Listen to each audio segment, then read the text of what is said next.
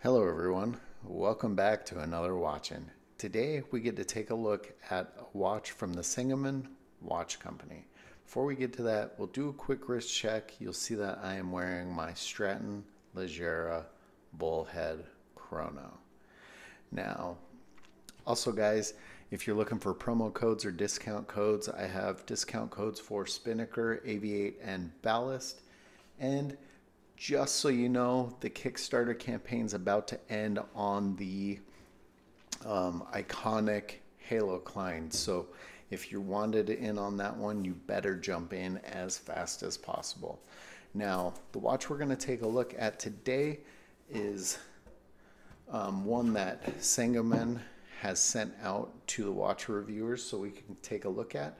So the cool thing about that is you can check. There will be more reviews on this one, some of the other reviewers, so you can get a few different opinions on it.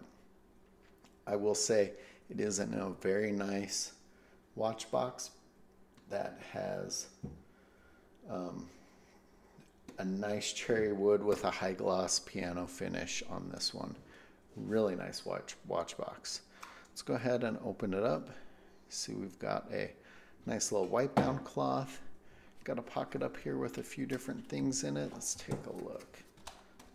Looks like we've got warranty card,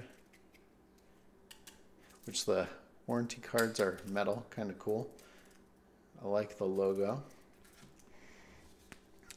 We've got a limited edition, so these are limited to 500 watches. Now this one is the part of the Lincoln's River collection, which is in the New Beginnings series. So this book gives you a lot of the history on Lincoln and where the inspiration for the actual artwork here came from, as well as that artwork is on the back of the piece, so we will take a look at that as well.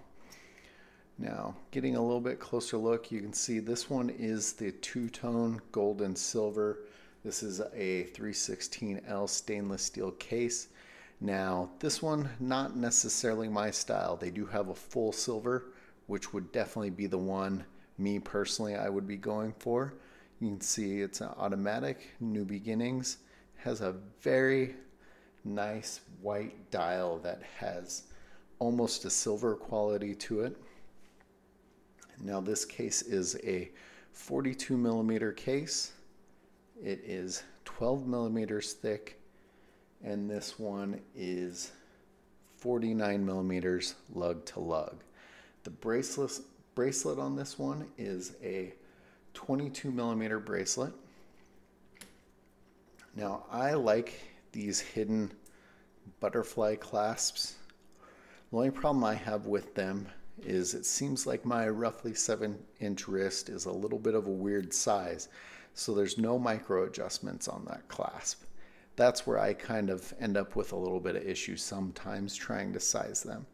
And then you can see the case back there that has that Lincoln's River image in it. Limited edition. You can see, ooh, there we go. So we've got Japanese movement, 24 jewels, sapphire glass, 5 ATM water resistance. So this one has a 50-meter water resistant on it. We've got their logo on the crown, which nothing on the bracelet. This is a standard push-pull crown. This one is running the Seiko NH35 movement, so it can be manually wound.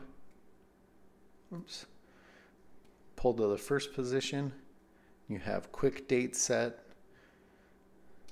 and it is a hackable movement. You can see the second hand stop there, so when you go to set it, you can get it very precise. I like what they've done a lot with this piece. I like the history where they took their inspiration from. I wish my camera would stay focused on it, but let's see. There we go. There's a better look at that case back. Really cool. It says Lincoln's River. And that depiction is of a younger Lincoln in 1831 going down the Sangamon River. Hopefully I say that right. It's kind of a weird word. Going down the Sangamon River, where he actually got his boat stuck on a mill dam and had to work to get it out. Now, there it is on my roughly 7-inch wrist. It is a nice size for a dressier piece. You know, some people like a little bit smaller on the dress type watches. I like the 40 to 42 millimeter range. I think it's a nice size, and you can see how nice and clean that looks. When we look at the bracelet, it looks like I would probably be removing maybe 3 links out of that one, so I could still have it a little loose on my roughly 7-inch wrist. If I did 4, it might be a little tight. We aren't going to go dark on this one because there's no lume, but you can see that nice sapphire glass does have a little bit, it does have an anti-reflective coating on that one, which is also nice. I will say the fit and finish of this piece is very, very nice. For me, I would be doing the all silver version. It would just fit my style a little bit better.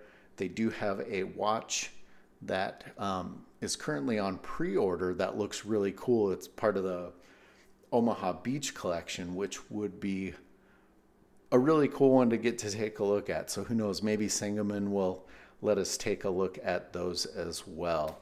Now, this watch currently is on their site on sale for $399, and I will link to that site below so you guys can check out the other pieces and check out the Lincoln's River collection and see what you think about this watch in the all silver. I know a lot of people really love the two-tone. It just doesn't fit my style as much, but it is a very nice piece. It has very nice fit and finish on it. And I think if this is your style, you will really, really enjoy this one. And the fact that it's limited edition, it comes presented very nicely. It has the story, which I think is really cool. They've gone to a lot of lengths to put in a lot of thought into the piece and the story. Let me know what you guys think of this one in the comments below. As always, guys, thanks for watching.